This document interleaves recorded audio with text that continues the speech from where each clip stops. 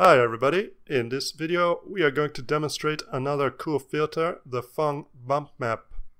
A phong bump map filter assumes the layer is either a bump map or normal map and then simulates a light shining on it.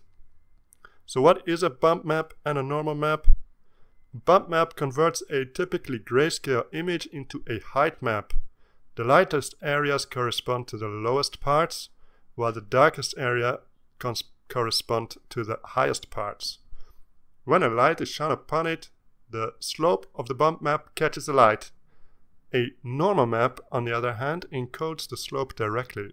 The red, green and blue values are used to define a direction for every pixel on the canvas. This direction corresponds to the normal of the slope at each point. But I won't bore you with technical details. If you are interested in learning about bump maps and normal maps, this website explains it quite well. For now, we will limit ourselves to bump maps. So let's start with a white layer. Remember that transparency is ignored and won't influence how light or dark the pixels are. So transparency will have no effect on the bump map.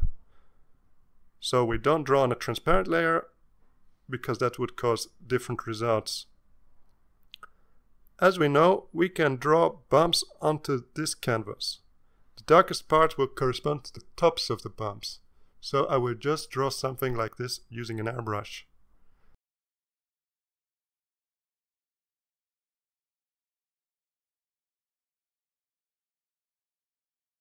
Now we shine a light on it using the filter.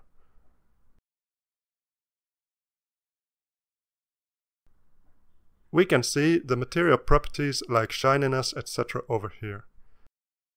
If you want to learn more about how different materials interact with different types of lighting, then you can look at my appendix in my section on coloring. And we can set the light properties over here. We can shine up to 4 lights, but they must be distant lights. We don't have the option to add point lights, for example.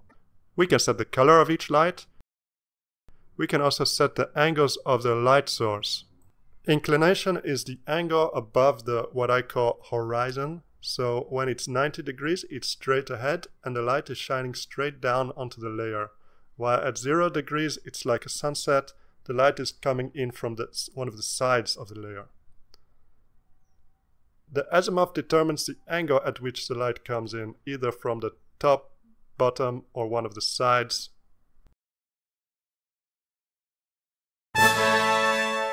And that's it. Congratulations! Now you are more or less proficient in using filters. As mentioned, we haven't covered each filter in detail, but I think we've got the gist of it. We will be covering some more filters in the remainder of this section, but not all of them. Remember, it's not necessary to know all the filters. I don't even know all the filters myself. But the more the merrier is what I always say, so every filter you know is one more tool in your tool belt. So if you are interested in learning more filters, please do. You can find a lot of information online and just by messing about with them. As for the remainder of this course though, we will be moving on to the next topic, namely special layers. See you soon. Bye bye.